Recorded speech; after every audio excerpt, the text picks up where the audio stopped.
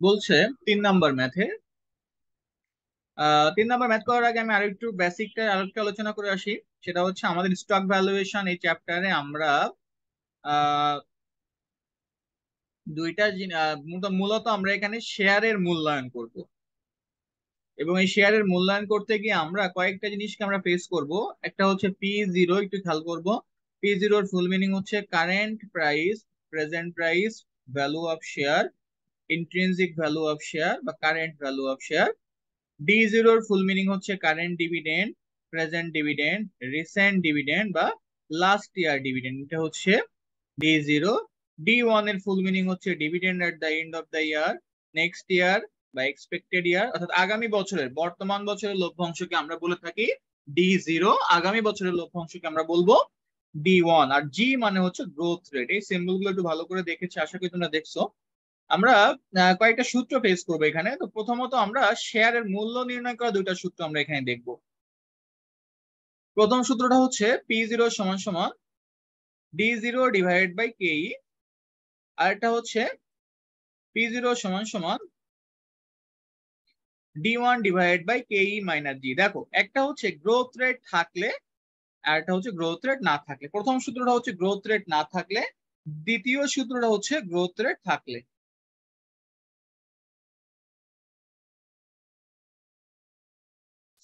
আচ্ছা, তো এই দুইটা সূত্র আমরা কাজে লাগাবো। একটু আমরা 3 নাম্বার, আমরা 4 নাম্বার ম্যাথ থেকে 3 নাম্বার ম্যাথে শুরু করবো। প্রবলেম নাম্বার 3 সবাই দেখবো।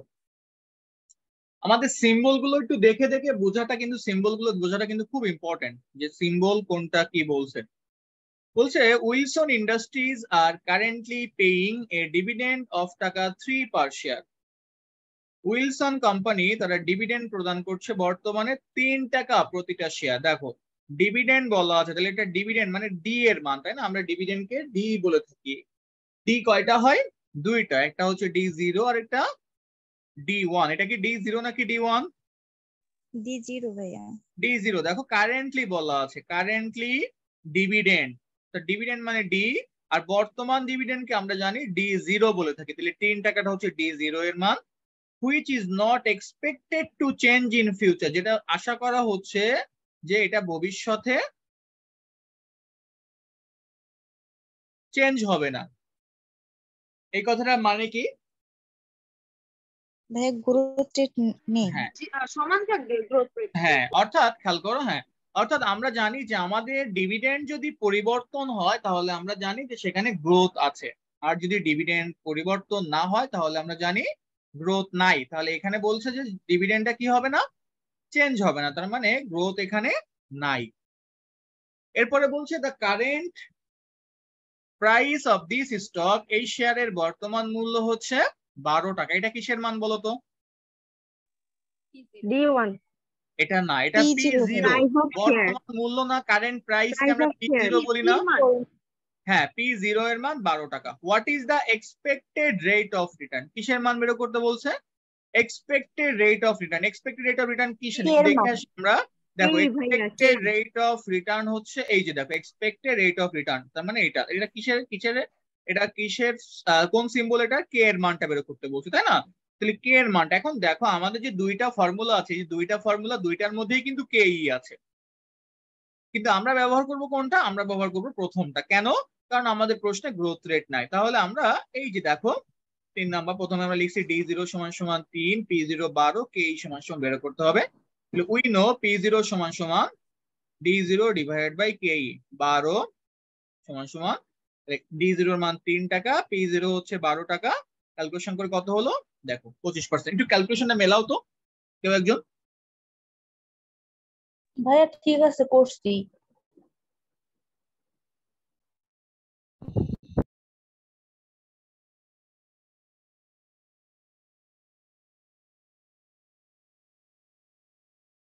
ওকে, ঠিক আছে। তাহলে তাহলে 4 নাম্বার তোমরা করছো, মিলছে?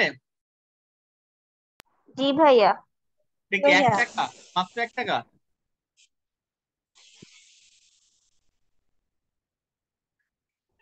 1 টাকা না, 125 হয়েছে আমার।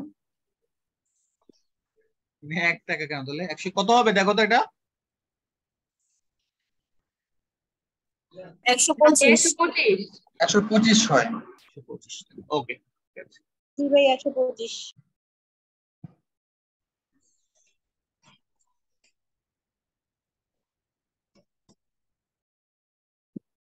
ওকে, প্রবলেম নাম্বার 5 তো দেখবো। Mister কাইসো has invested in Amazon limited. Mister কাইসো Amazon লিমিটেডে ইনভেস্ট করেছেন। The capitalisation rate of the company, এই কোম্পানির ক্যাপিটালাইজেশন রেট হচ্ছে 15% and the current dividend is টাকা 2 পার শেয়ার। বর্তমানে এটার ডিভিডেন্ড রেট হচ্ছে 2 টাকা। ওকে, একটু খেয়াল করি। ক্যাপিটালাইজেশন রেট এটা কে এর মান না? কে জি এর মান হচ্ছে 15%, তার মানে কে 15%। কারেন্ট ডিভিডেন্ড, বর্তমান ডিভিডেন্ড হচ্ছে 2 টাকা, তাহলে এটা D0। বলছে calculate the value of the companies equity share, equity শেয়ারের ভ্যালু বের করো if the company is slowly sinking. ভালো করে খেয়াল করবো, কোম্পানি ইজ স্লোলি সিঙ্কিং, আস্তে আস্তে। সিঙ্কিং মানে এখানে ডুবে যাচ্ছে না, এখানে সিঙ্কিং বলতে নিচের দিকে যাচ্ছে, বিষয়টা এরকম বোঝাইছে, মানে অবস্থা খারাপ হচ্ছে। With an annual declining rate of 5% in the dividend, অর্থাৎ ডিভিডেন্ডে 5% ডিক্লাইন। ভালো করে খেয়াল করবো, ডিক্লাইন রেট মানে কি? দেখো, গ্রোথ বলতে আমরা বুঝি কিন্তু নরমালি গ্রোথ মানে কি বলতো? ডিভিডেন্ড বাড়া নাকি কমা? বাড়া না, হ্যাঁ, গ্রোথের বাংলা মিনিং যদি বলি তাহলে বৃদ্ধি, প্রবৃদ্ধি বুঝি, কিন্তু অ্যাকচুয়ালি এখানে কিন্তু গ্রোথ মানে বৃদ্ধি না, এখানে গ্রোথ মানে চেঞ্জ। তার মানে সেটা বাড়ুক বা কমুক, যে কোনো অবস্থায় আমরা গ্রোথ বলবো, ঠিক আছে? তাহলে এখানে বলছে ডিক্লাইন, তার মানে কি এখানে গ্রোথ আছে? জি ভাইয়া এখানেও গ্রোথ আছে, মনে রাখবো এখানেও গ্রোথ আছে। অর্থাৎ ডিভিডেন্ড বাড়ুক বা কমুক, যে কোনো অবস্থাতেই আমরা গ্রোথ ধরবো। ওকে, তাহলে এখানে গ্রোথ রেট হচ্ছে 5%, তবে এটা মাইনাস গ্রোথ রেট, ঠিক আছে? ওকে, এরপর আমরা আসি তাহলে। তাহলে দেখো D0 দেওয়া আছে 2 টাকা, কেই হচ্ছে 15%। ভাইয়া -5 কেন একটু বুঝে নেবে একটু আরেকবার। ডিক্লাইন মানে কমে যাওয়া। নরমালি গ্রোথ যদি বাড়ে তাহলে সেটা প্লাস, যদি কমে যায় তাহলে মাইনাস। এর আগের ম্যাথে আমরা করছিলাম গ্রোথ বাড়বে, গ্রোথ রেট বলছিল, আর এখানে ডিক্লাইনিং বলছিল, অর্থাৎ কমে যাবে বলছে, এই জন্য এটা মাইনাস হয়েছে। তাহলে -5% গ্রোথ, এই যে 5% বা -0.05। ওকে, এখন আমরা খেয়াল করো আমাদের প্রশ্নে দেওয়া কি। আচ্ছা, তাহলে যেহেতু এখানে গ্রোথ রেট দেওয়া আছে, এই লাভলি একটা মিউট করে রাখো। যেহেতু এখানে গ্রোথ রেট দেওয়া আছে, তাহলে সূত্র কোনটা ইউজ হবে? যেহেতু গ্রোথ রেট আছে সেটা এই যে, তাহলে D1 divided by K minus G, তাই না এটা? তাহলে এখন দেখো, একটু খেয়াল করে দেখো তো আমাদের সূত্রে কি লাগবে, D0 নাকি D1? D1 লাগবে, খেয়াল করে দেখো। আর কিন্তু আমাদের প্রশ্ন দেওয়া D0, D0 দেওয়া, লাগবে আমাদের D1। তাহলে এখন কি করব? D0 থেকে D1 এ যাব, তাই না? তাহলে দেখো D1 সমান একটা সূত্র আছে, আমরা সবাই জানি এটা, D0 ইন্টু 1 প্লাস, অর্থাৎ D0 ইন্টু 1 প্লাস G দিলে আমরা D1 এর মানটা পেয়ে যাই। আচ্ছা, তো D0 হচ্ছে, তাহলে এখন দেখো D0 হচ্ছে 2 টাকা প্লাস 1 প্লাস ইন্টু 1 প্লাস, এই যে দেখো G এর মান কিন্তু মাইনাস, এর জন্য মাইনাস দেওয়া হয়েছে, যে -0.05, তাই তো? তাহলে 2 ইন্টু 1 মাইনাস 0.05 কত হলো? 1 টাকা 90 পয়সা। দেখছো কমে গেছে, দেখছো D1 এর মান কিন্তু কমে গেছে। কেন? কারণ এখানে বলাই আছে যে D1 টা কমবে, অর্থাৎ ডিক্লাইন হবে, কমে যাবে। ডিক্লাইন মানে কিন্তু কমে যায়।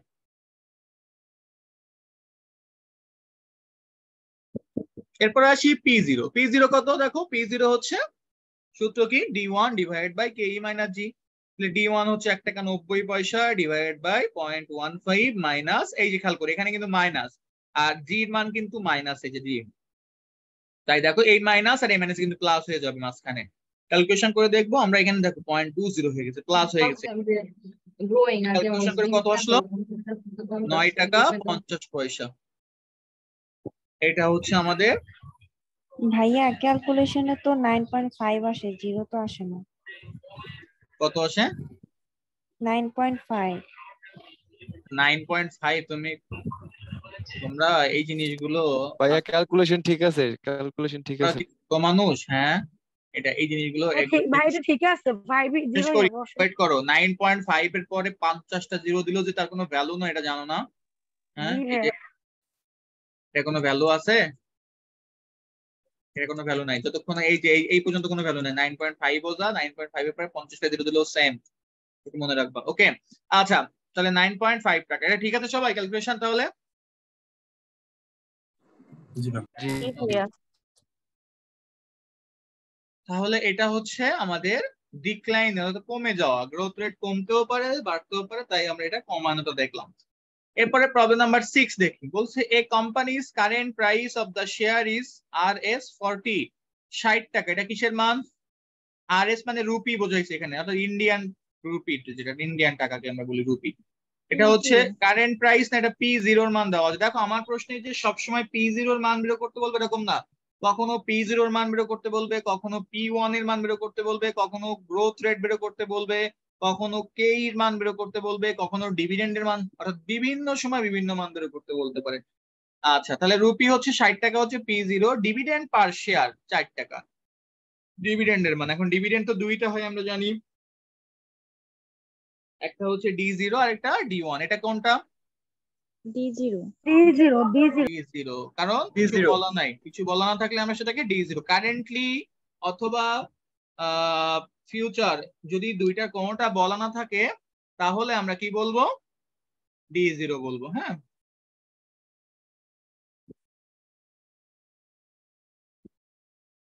ওকে। Capitalisation rate is 12%, capitalisation rate হচ্ছে 12%। What is the dividend growth rate? কি বের করতে বলছে? ডিভিডেন্ড গ্রোথ রেট, মানে জি এর মান বের করতে বলছে। এখন আমাদের যে দুইটা ফর্মুলা করলাম, দুইটা ফর্মুলার মধ্যে একটাই মাত্র ফর্মুলা আছে যেখানে জি আছে, সব ফর্মুলায় কিন্তু জি নাই, তাই না? তার মানে আমরা কিন্তু যে কোনো ফর্মুলা দিয়ে আমরা এই জি এর মানটা বের করতে পারবো না। এখন যদি বলো যে ভাইয়া উপরের ফর্মুলাটা প্রথম ফর্মুলাটা, না, প্রথম ফর্মুলা দিয়ে কিন্তু জি এর মানটা বের হবে না, কারণ ওখানে কিন্তু আমার জি এর কোনো উল্লেখ নাই, তাই না? তাহলে আমরা দেখে আসি। দেখো এই যে দেখো আমার দেওয়া আছে, ঠিক আছে দেখবো। D0 এর মান দেওয়া 4 টাকা, কে হচ্ছে 12% বা 0.12, P0 হচ্ছে 60 টাকা। তাহলে গ্রোথ রেটটা বের করবো। উই নো P0 সমান সমান D1 divided by KE minus G। তাহলে P0 এর মানটা একটু খেয়াল করো, আমরা এখানে একটু সূত্রটাকে মডিফিকেশন করছি, একটু দেখো মডিফাই করছি। সেটা হচ্ছে এখানে D1 দেওয়া হয়েছে, তাই না? কিন্তু আমাদের প্রশ্ন D0, তাহলে D1 থেকে আমরা D0 থেকে আমরা D1 এ, কিন্তু বিষয় হচ্ছে দেখো কি করছি আমরা, টেক্সট সূত্রটাকে ভেঙে নিচ্ছি।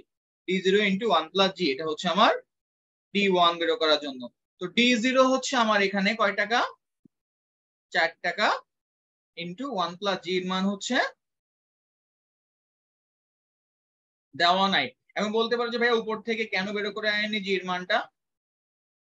কারণ হচ্ছে জিটা আমাদের প্রশ্নে নাই, দেওয়া নাই বলে এখানে আমরা এইভাবে রেখে দিয়েছি। তাহলে নিচে কে মাইনাস জি, P0 হচ্ছে 60 টাকা, 4 into 1 plus g divided by 0.12 minus g। তাহলে এখানে দেখো এবার আমরা কি করবো? কোনাকুনি গুণ করব। 60 এর সাথে নিচে গুণ হবে, আর এই 4 এর সাথে এটা গুণ করবো 1 এর সাথে। তাহলে 7.2 into minus 60, 60 এর সাথে 0.12 কে গুণ করলে হয় 7.2, আর 60 এর সাথে জি গুণ করলে হয় মাইনাস 60g সমান সমান 4 প্লাস 4g। 4 হচ্ছে এই যে প্লাস 4g। তাহলে এরপরে আসি মাইনাস 60g সমান সমান মাইনাস 60g মাইনাস 4g, এই পাশে 4 ছিল, 4 এর পাশে 4g, এবার শেষে 4g হয়ে গেছে, তাই না? তাহলে মাইনাস 60g মাইনাস 4g সমান সমান 4, 7.2 এই পাশে এসে মাইনাস হয়ে গেছে, তাহলে মাইনাস 64g সমান সমান মাইনাস 3.2। তাহলে g সমান সমান কত? g সমান সমান হচ্ছে এখান থেকে 64 এভাবে চলে আসলো, মাইনাসে চলে আসলে মাইনাসে মাইনাসে কেটে গেল, 3.2 কে 64 দিয়ে ভাগ দিলে কত হলো? 0.05। 0.05।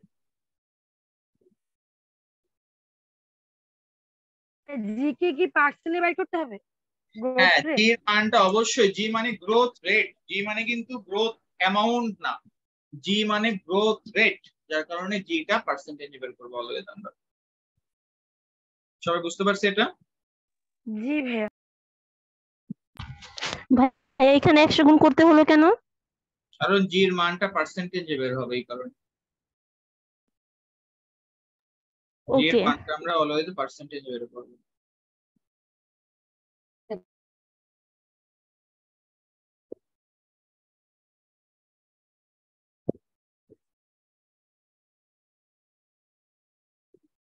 প্রবলেম নাম্বার 7 সবাই পড়ি, নিজেরা একটু পড়ো মনে মনে।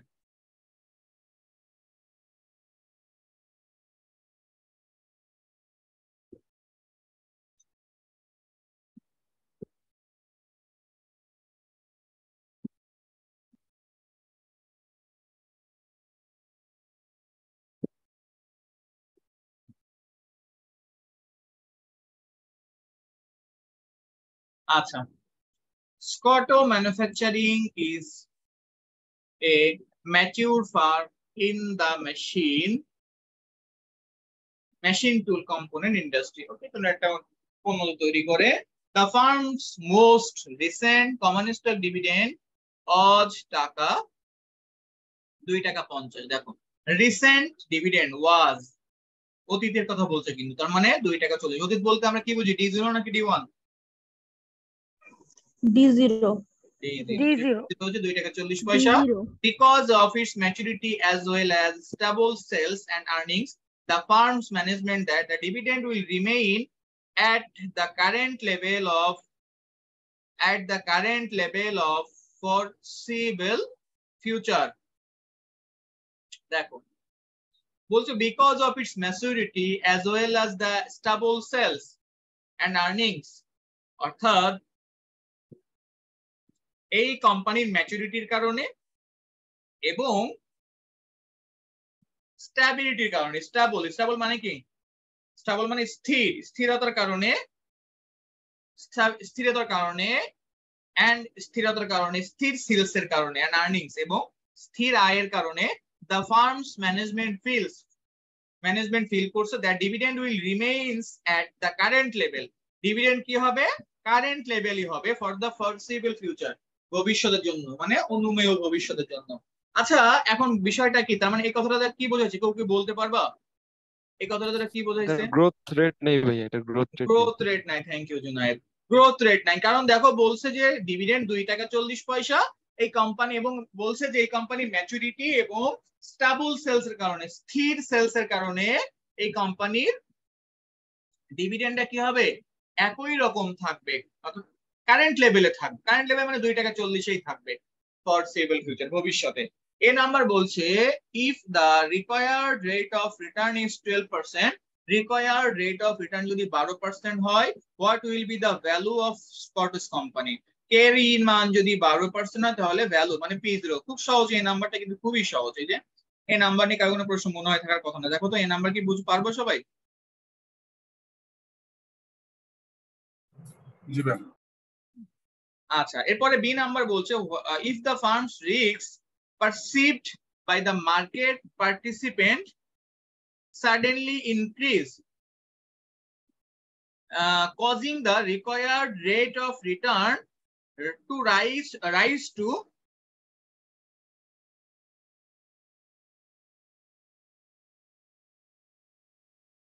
একটু ওয়েট করো, কতবার এটা কি ঠিক আছে? আচ্ছা, ম্যাথটা 20% হবে নাকি? আচ্ছা যাক, 20% করি আমরা।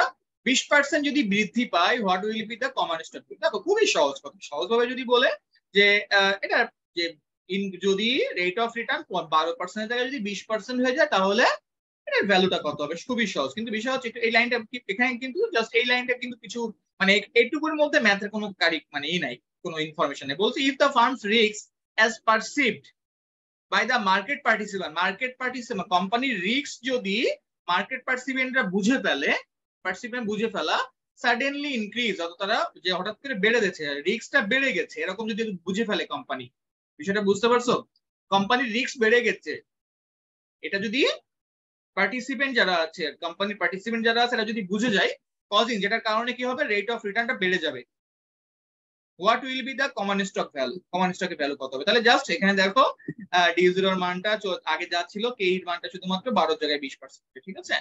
আচ্ছা, এখন আমি একটু বলি, সেটা হচ্ছে অনেকে এখানে আমি একটু কথা বলে নি।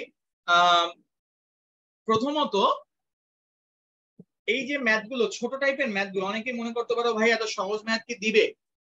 না, এরকম সহজ ম্যাথ একদম তোমাকে দিবে না। একটা ম্যাথ, অর্থাৎ তোমাকে দেখা গেল 4 মার্কসের জন্য মনে এটা দিবে কিনা সন্দেহ। এই যে ছোট ছোট 1 নাম্বারের যে ম্যাথগুলো আমরা করেছি, এই ম্যাথগুলো কি 4 নাম্বারের আসার মতো ম্যাথ? আমার মনে হয় না। 4 মার্কসেও দিবে কিনা সন্দেহ, দিলে দিতে পারে সেটা, কিন্তু তাহলে কি করতে পারে, এই ম্যাথগুলো কি তাহলে ইম্পর্টেন্ট? আমরা কেন করতেছি? অবশ্যই ম্যাথগুলো করতে হবে, কারণ এই ম্যাথগুলো সাধারণত মিক্সচার করে দেয়। কেমন করে মিক্সচার করে? যে মনে করো তোমার কি বলো এটাকে, মনে করো যে একটা বড় ম্যাথ দিয়েছে, বড় ম্যাথের মধ্যে তোমার এটাকে মিক্স করে দিছে, অর্থাৎ এ নাম্বার রিকোয়ারমেন্ট সেটা দিছে, বি তে একটা দিছে, সি তে একটা বড় রিকোয়ারমেন্ট দিছে, এরকম দেয় সাধারণত। এখন যদি দেখা যাচ্ছে এরকম করে, তখন কিন্তু তুমি বিপদে পড়ে যাবা যদি এইগুলো না করো, ঠিক আছে? এই জন্য এগুলো আমাকে করতে হবে, একটু ভালো করে তোমরা এগুলো সলভ করবা, ওকে? ভাই এই চ্যাপ্টারের ম্যাথের সাথে কি ম্যাচ করে দিবে নাকি? অবশ্যই ম্যাথের সাথে ম্যাচ করে দেয় অনেক সময়। ভাই আমার একটা কথা ছিল, একটু ওয়েট করো, আমি ম্যাথ এই ম্যাথ একটু ওয়েট করো। 8 নাম্বার ম্যাথটা তোমাদের হোমওয়ার্ক থাকবে, 8 নাম্বার ম্যাথটা হোমওয়ার্ক থাকবে, একটু দেখে নাও। 8 নাম্বার ম্যাথটা দেখো তো, পারবা?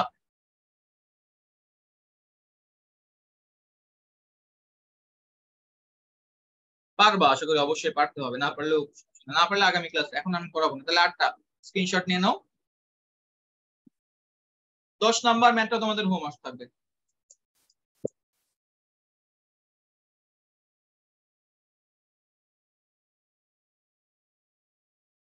এই দুইটা ম্যাথ তোমাদের হোমওয়ার্ক থাকবে, হ্যাঁ?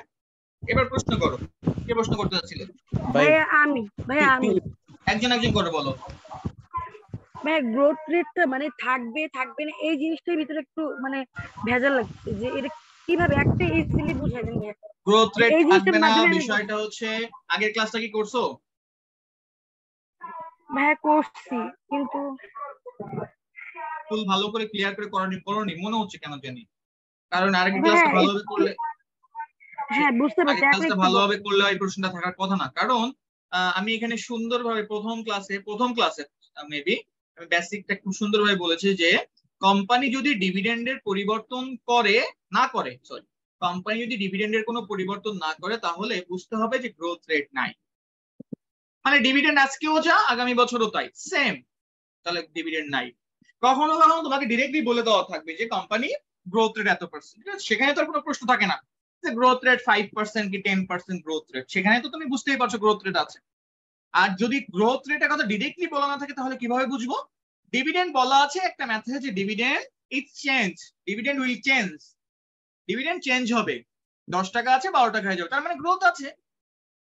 আর ডিভিডেন্ড যদি চেঞ্জ না হয়, অর্থাৎ বলেছে যে দেয়ার ইজ নো ডিভিডেন্ড বা there is no change in dividend, ডিভিডেন্ডে কোনো চেঞ্জ হবে না, তাহলে সেখানে গ্রোথ নাই।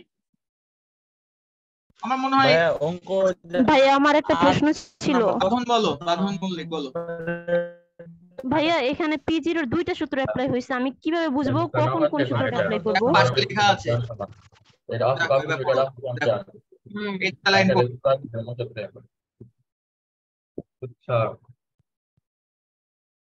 এটা পড়ো। ভাইয়া হোমওয়ার্ক যে দিলেন 8 নাম্বার 10 নাম্বার পিডিএফ এ দেওয়া আছে না অঙ্ক দুইটা?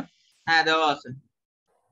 আচ্ছা ঠিক আছে। দেখো কে জন্য প্রশ্ন করলে, এবার বুঝছো কেন দুইটা সূত্র হয়েছে?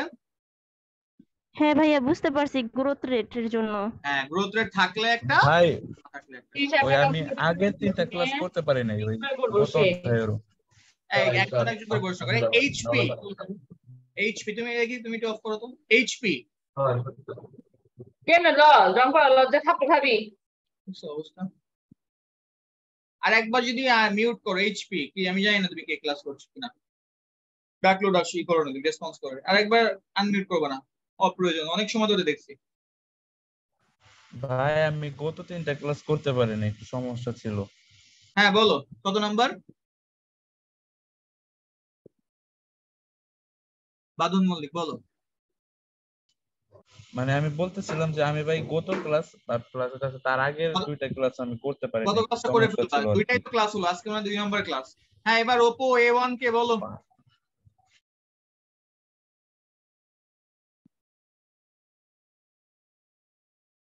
Oppo A1 কে কি প্রশ্ন বলো?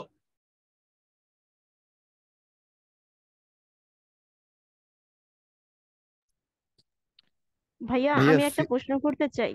আচ্ছা আচ্ছা বলুন বলুন। ভাইয়া আমি তো নতুন ভর্তি হয়েছি, তো আমি আগে যে চ্যাপ্টার গুলো করানো হয়েছে আমি ওইগুলো কোথায় পাবো? ওগুলো শুধু একটু ফরহাদ ভাইকে নক দিবা। ফরহাদ ভাই, তুমি ভর্তি হয়েছো কার মাধ্যমে? ফরহাদ ভাইয়ের মাধ্যমেই। হ্যাঁ, তাহলে ফরহাদ ভাইকে নক দিব, তোমার ফোন দিয়ে বলবো ভাই আমি আগের ভিডিওগুলো কিভাবে পাবো, ভাইয়া দেখে তোমাকে গ্রুপে অ্যাড করে দিবেন। ওকে ভাইয়া, থ্যাংক ইউ। ভাইয়া সিম্বল গুলো তো ডিভিডেন্ড পলিসির সিম্বলের মতো অলমোস্ট সেম হ্যাঁ ভাইয়া। হ্যাঁ, ডিভিডেন্ড পলিসিতে আমরা যে মিল আছে। ফেব্রুয়ারিতে করলাম, ডিভিডেন্ড পলিসিতেও আমরা কমন স্টকে ডিভিডেন্ড নিয়ে আলোচনা করি, এখানেও আমরা সেম অনেকটা মিল, প্রায় বলা যায় 60-70% মিল আছে দুইটা চ্যাপ্টারের মধ্যে, 50% এর মিল জি আছে। জি এর আমরা জন্য এই খুব যে সূত্রগুলো ফ্যামিলিয়ার ইউজ করি না, লাগতেছে। আমরা আমরা এই যে P0 সূত্র অ্যাপ্লাই করি না, এটা কিন্তু তোমরা একটু খেয়াল করে দেখবা ডিভিডেন্ড পলিসির গর্ডন মডেলের সূত্রের সাথে মিল আছে। এটা হচ্ছে ডিভিডেন্ড পলিসির গর্ডন মডেলের সূত্র এটা।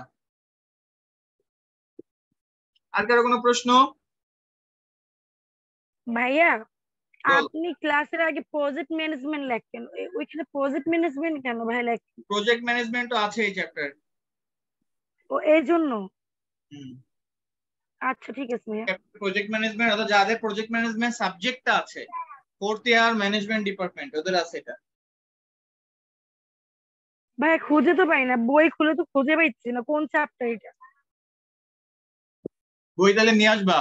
বাসা কোথায়? একদিন কোচিং এ আসো, এসে নিয়ে এসে বই এনে দেখাই দিবানে, আমাদেরকে নাস্তা করায় যাবা আর দেখে বাসা গাজীপুর। বাসা থেকে রান্না